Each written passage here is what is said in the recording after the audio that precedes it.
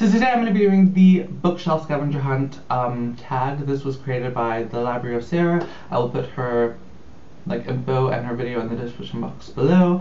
I don't think I was tagged by anyone, but you know what? I just wanted to do it. This tag is going to be quite awkward because, you know, strange angle. And also my bookshelf, which is over here, is like double-sided, kind of. So this book's on this side, and on that side, you won't really be seeing the other side because, you know, on the other side, and it's far away. And yeah, I'm pretty sure I'm gonna fail at this tag because I do not think that I have a book with a key on it. Like, I'm like 99.9% sure that I don't have a key on it, or a key on any of my books. So yeah, we're just gonna go with it. We're gonna see how we go. So yeah, let's hop right in. Okay. The first one is find an author's name or title with the letter Z in it. This is, what is this? This is Love Song by Elizabeth Jolie, whatever. Yeah, Elizabeth, there's the Z. Find a classic. I'm gonna go with my tried and true answer to this question. This is my classic, Jane Eyre by Charlotte Bronte. I have mentioned this book in like every video I've ever made, probably. I'm probably sick of it. But if you haven't read it, read it. You can't see my face right now. And also, I'm not wearing sweats. I'm not. The next one is, find a book with a key on it. Okay, here we go.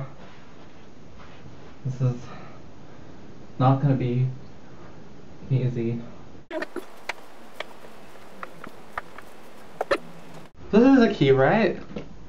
Like over there? There. Is that a key? That's a key! I can't believe this. I found a key, guys.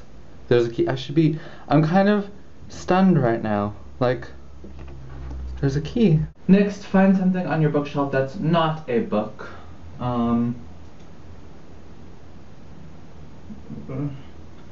We'll go with this. This isn't a book. It's a booklight that I have yet to use, like, to read books with.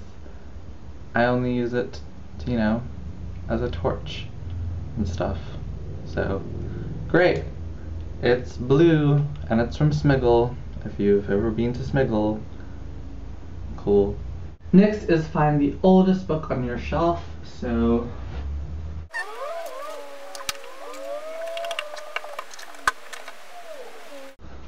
I think this is the oldest book on my bookshelf, I'm not sure. This is Your Bible and You, by author S. Maxwell, and this was published in 1959, and this book, I got this from my grandmother, so that's great.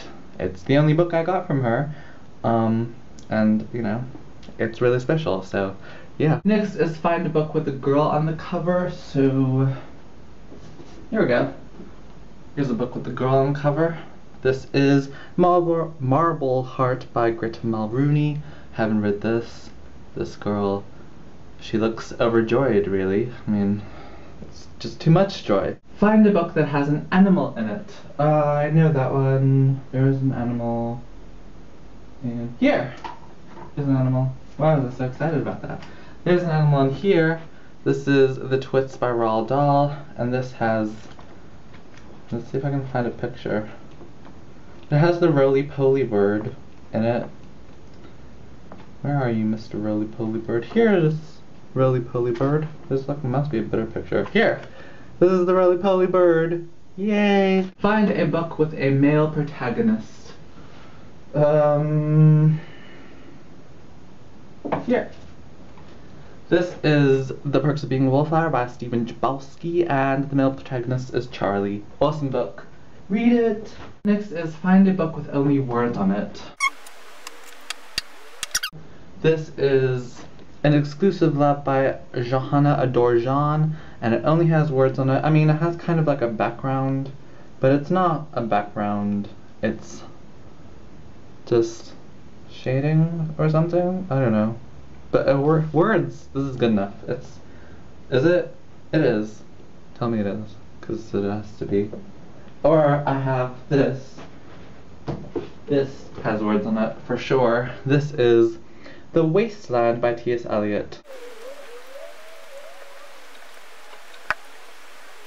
The next one is find a book with illustrations in it. So this is the book, or it's the Child Thief by Brum. And if you saw this in my book haul, then you would have seen, where is it? You would have seen these strange pictures. But there's also, where are they?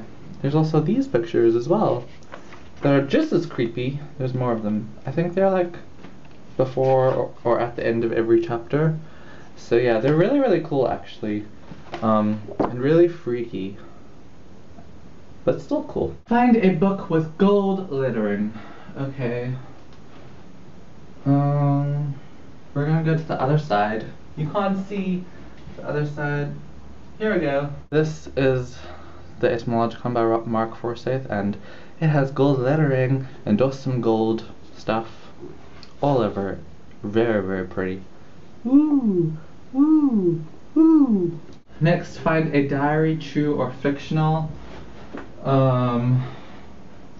This is one of those times when I'm like, I should have bought Anne Frank by now. I love this book. This is I Capture the Castle by Dodie Smith, and this is the diary of Cassandra Mortman. So, yeah, really, really cool book. Really, really like it. And it's an awesome cover. Just so awesome. Find a book written by someone with a common name like Smith. Okay, well, here we have 3 books, all by Alexander McCall Smith. All of them I have not read. Find a book that has a close-up of something on it. This is a close-up of a chin and a mouth, and it's Memoirs of a Geisha by Arthur Golden. And I have not read this, but I really want to. And mwah, mwah, mwah. That's not a kissing sound, is it? It's. Find a book on your shelf that takes place in the earliest time. So, over here, this is a Bible, so, you know.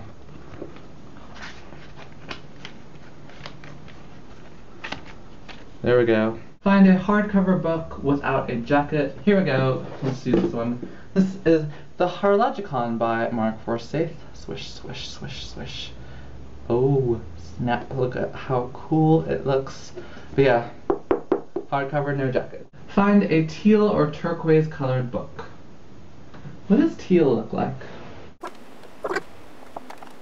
I think this is kind of teal turquoise, right? Like the ocean at least, and like here on the spine, right? This is teal / turquoise, I think.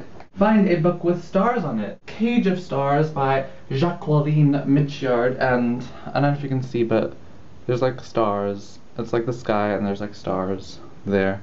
And the last one is find a non-YA book. So let's go with, what shall we go with? Here we go. We'll go with this. This is Ransom by David Malouf. It has a donkey on it that's called Beautiful in the book. And this is a retelling of the last 2 books of the Iliad. So yes, it's super cool, and it's an Australian author, so that's awesome. I live in Australia, so, you know, cool stuff. So that was my bookshelf scavenger hunt tag. I tag all of you guys to do it if you want to do it. It is a fantastic way to get all of your books out of your bookshelf and onto the floor, because, you know, just great stuff. So yeah, I will see you next time. Have a great day. Bye-bye. There's no coffee in here. I drank it ages ago. Yep. Let's have a Tim Tam. We like Tim Tams.